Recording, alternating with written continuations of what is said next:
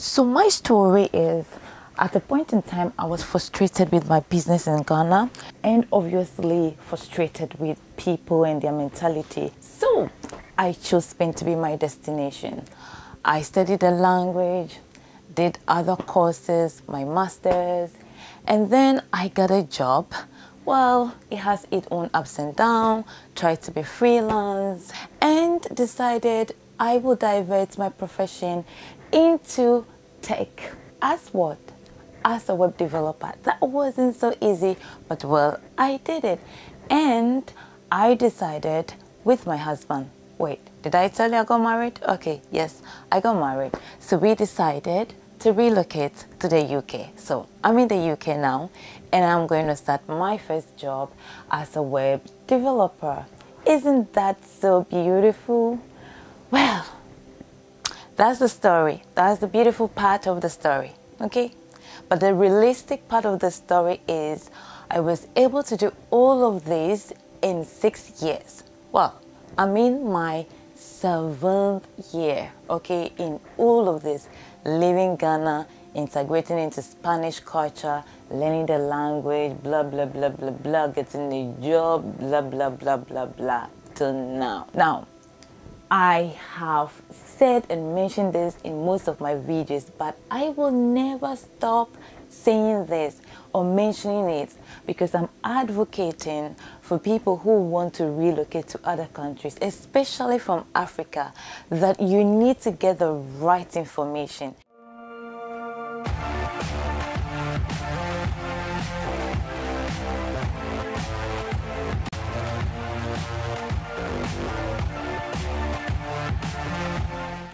Without any form of information and without any form of connection, you are doomed. You're going to struggle. I struggled a lot, and not only me, no.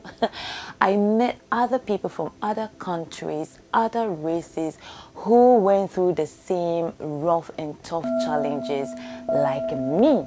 So it's not like it's just me. No, it's really, really tough financially, psychologically, and emotionally to relocate. If you don't get the information right, you are going to struggle, okay?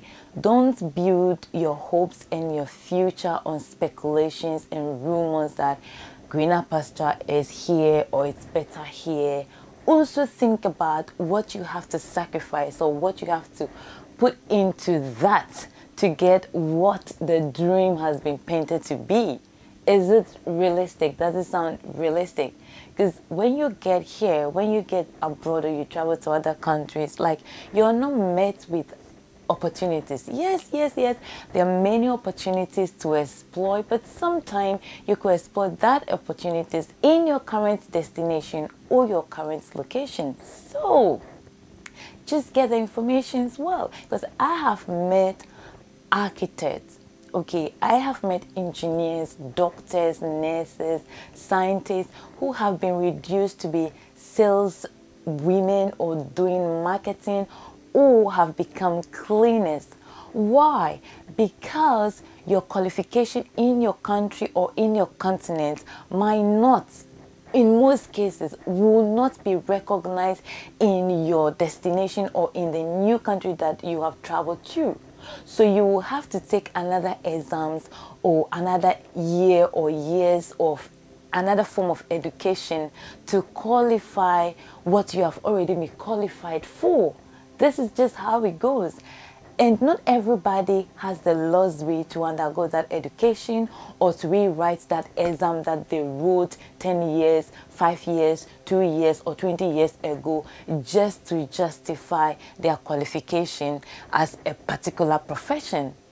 So, you know, some people just give it up, and what they do, they become cleaners. And I'm not saying cleaning is not it's a job, but if based on a decision that I made, I have to change into another career that doesn't pay me well, that I am not happy with, there is a problem.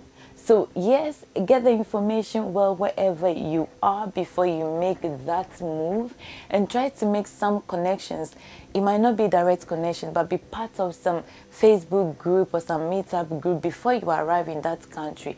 By so doing, it's easy to get the right information as to where to go, what to do, how to do certain things, and how to get your way around so that you can really survive, because it is not easy. The picture is so beautiful, but behind that picture there's a lot of crying, a lot of emotional breakdown. You're going to be financially broke and challenged, and in some cases you'll be resort to being on the streets, homeless, in the cold. In the cold, no one to go to, no one to run to.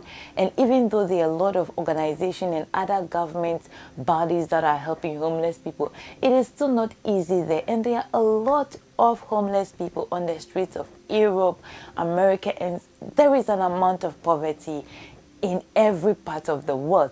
It's just that that of Asian continent and that of Africa is just painted all over in the media and everywhere. So nobody ever think about poverty in Europe or in America or in Australia or other continents, but they are like poverty everywhere. You will get to Europe or America and you will meet people or find cases that will just put like reaction on your face. You'll be like, what? Like, okay, yeah. So be realistic, okay? Travel, relocate, be adventurous, okay? Go and explore other opportunities.